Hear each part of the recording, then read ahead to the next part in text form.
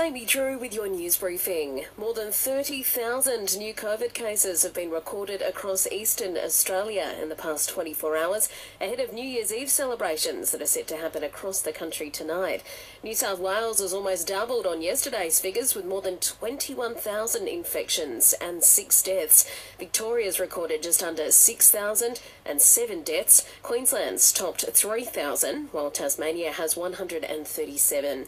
Speaking with 9, Doherty Institute Director Sharon Lewin says the challenge now among this case blowout is learning to live with the virus. Even if Omicron is much less severe, having a very large pool of people that are infected still puts pressure on our healthcare system. So the brakes can't come off completely, but it's certainly safe to relax these measures as we have done. While unions are slamming the federal government for not making rapid antigen tests free, claiming vulnerable Aussies are being left behind.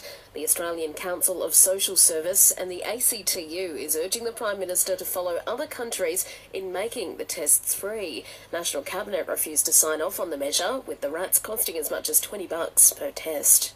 And Ghislaine Maxwell is likely to appeal her conviction for grooming underage girls after she was found guilty on 5 charges yesterday, including sex trafficking. The British socialite is facing the prospect of spending the rest of her life behind bars. Live music returns in 2022 with Concert in the Clouds, a unique music event with no queues or last-minute cancellations. Concert in the Clouds, exclusively on Listener. This just in, the Aussies have lost Travis Head for next week's 4th test after the batter tested positive for COVID. The squad are meant to be flying into Sydney today. Head will instead isolate in Melbourne for the next 7 days. 3 new names have been added to the Aussie squad, with Mitch Marsh, Nick Maddinson and Josh Inglis now in the lineup.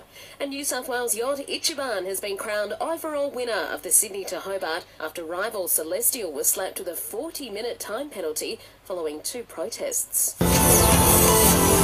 Selling the family home?